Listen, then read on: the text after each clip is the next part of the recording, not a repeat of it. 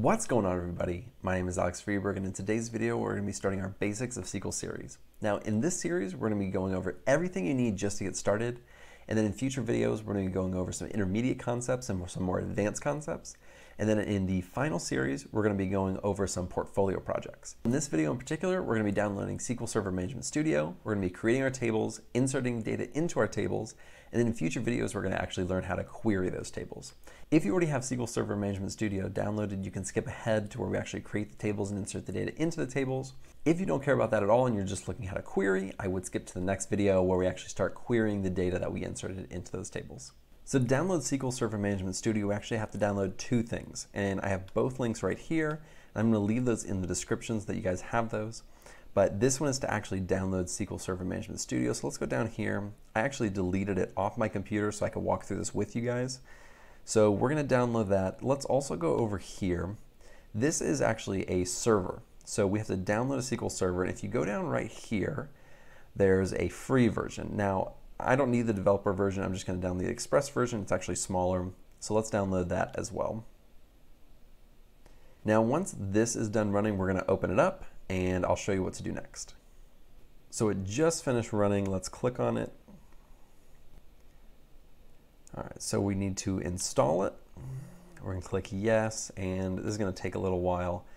So this popped up. I clicked install, and it's been running for the past couple of minutes. Apparently I was not recording, so I apologize for that, but that's all I did. So now it's been installed. I'm actually going to pull it up right here. And let's open it up. Now when it pulls up, it's going to ask you to connect to a server, and that's why we downloaded the SQL Express server. So let's connect to that. And there you go. It's as easy as that. So now we have SQL Server Management Studio set up and we are good to go. So the first thing that we need to do is actually create a database. So let's go over here to databases and let's click new database.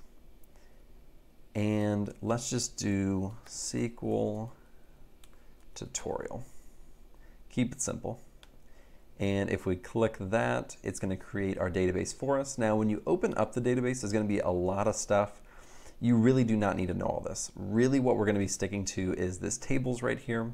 As of right now, we do not have any tables, so we need to create tables. Now there's two ways that you can do that. You can click right here and you can go to new and create table.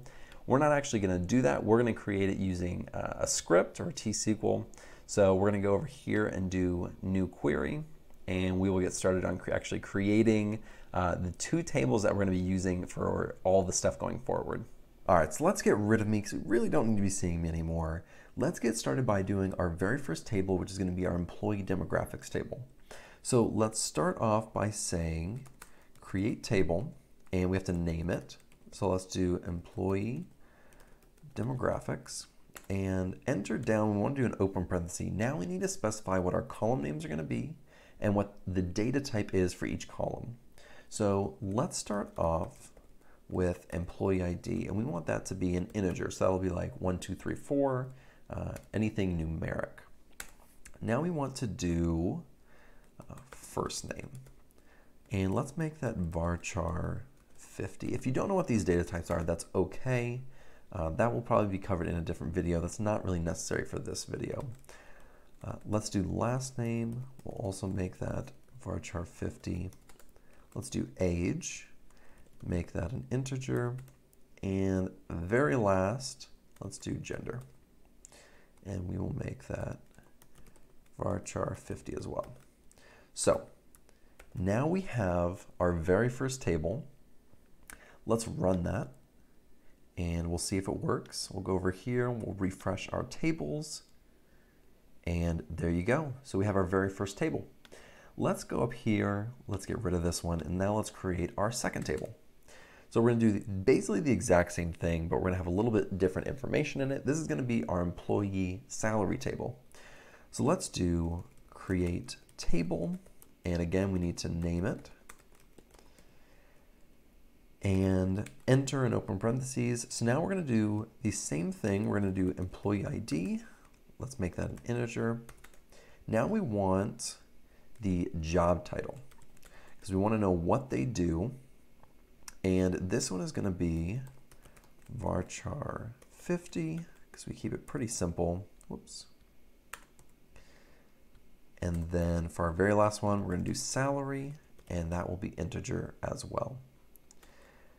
And I'll just do Princely here. So let's create this table. Let's see if it is there. And there we go. So let's open up one of these tables really quick, see what's in there, see what it looks like. As you can see, we do not have any information in there. When you create a new table, sometimes when you open it up, you're going to see this. If you want to get rid of that, you just need to do I think it's called a hard refresh or something like that, but you can do Control-Shift-R. Let's see if it works for me. I just did it. All right, and it goes away. So now it recognizes it as a table. So we're good there. Let's go back here and let's get rid of all this. We've already created our tables. Now we want to insert the data into our tables. So let's see what that looks like. Let's do insert into, and now we need to specify what table we're inserting our data into. So let's start off with employee demographics. Let's do values. So now we have to select what values we're going to put into this table. So now we're going to have to do the employee ID. So let's do 1001. And then we're going to do first name. So let's do Jim. Last name, Halpert. And then his age, let's say he's 30. And he is a male. Now, just for fun, let's execute that. Let's go back to this table right here and execute. And as you can see, all of our information actually went in there. So now we have his employee ID, his first name, his last name, age, and gender. Now, we need a lot more information for this table in order to actually learn a lot of the concepts of querying the table. So I'm actually going to go through and add a ton more information. I'm not going to bore you through that, but I will show you the final product before I actually hit execute. So stick with me. I'm actually just going to cut to the end where I insert all my stuff down here. And then if you want that, I'll probably leave it in the description or maybe put it in my GitHub or something so that you can easily just go copy and paste that if that's what you want to do. So I'll see you in a few seconds. All right, so I have all my values right here. I actually am going to take this one out because I already did that one. But this is our additional information. Let's insert that into our table real quick and go back here and take a look at it. And there you go. This is going to be our core information that we are querying off of in future videos. So that table is completely finished. Let's go back here. We're going to get rid of this because now we want to insert our information to our other table. So let's do insert into, and let's do employee, and now we're going to do salary. So let's do values to specify that we're inserting values into there. And in this one, we have employee ID. So again, let's do 1001. That's Jim. His job title is salesman.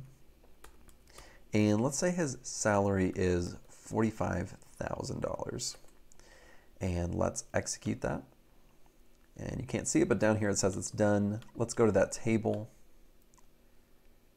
And as you can see, that is inserted. I'm going to do the exact same thing as I did before. I am going to fill out all these, and in a second, it will be done on your side. And then again, I will leave it in the description, or I'm going to put it on my GitHub, and you guys can just copy and paste that if that's what you want to do, or you can write it out, whatever you want to do. All right, just like before, I'm going to get rid of this first one. That is Jim. He is already done. Now let's insert this information. It is finished. Let's go back here. And there we go. Now we have both of our tables and we are good to go for future videos. So thank you so much for sticking all the way through this one. In the next video, we're going to actually begin querying the table and learning the select, the from, the where, the group by, and the order by statement. Everything is in these upcoming videos, so stick around and we will learn all of that together. Thank you so much for joining me. If you like this type of content, be sure to subscribe below, and I'll see you in the next video.